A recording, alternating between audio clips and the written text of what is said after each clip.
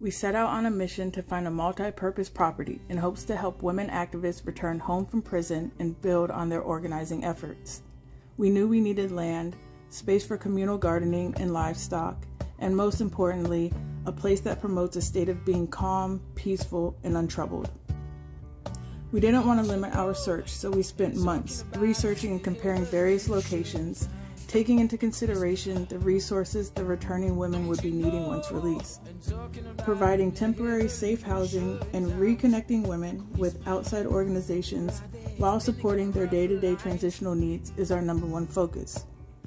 So, between long-distance drives, red-eye flights, through rain, shine, and snowstorms, we finally landed on a fantastic location and multi-purpose property for the first JLS Housing Center for returning women activists.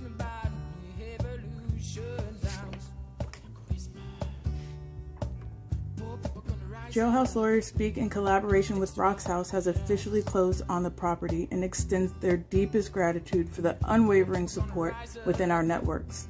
Because so many of you can see the positive impact of the JLS Housing Center, we've all made this a real possibility for returning women organizers. With JLS being a prisoners-led organization, tirelessly working for prisoners' human rights, the increasing number of women flooding U.S. prisons, followed by the spike in numbers of women being released to find themselves homeless with little to no support, is exactly why we are pursuing this housing project.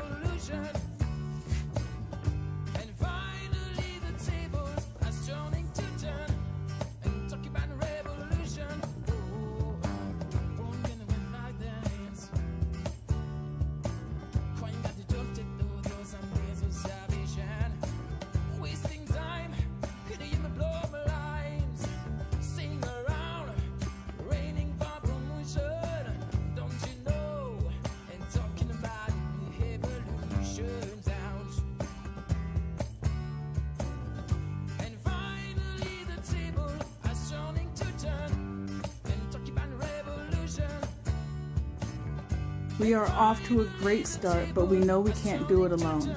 We welcome anyone who can also see this vision. Reach out to Jailhouse Lawyers Speak to learn about ways to get involved as we face many challenges ahead. You can email jailhouselawyerspeak@protonmail.com and visit jlshousingcenter.com for more information.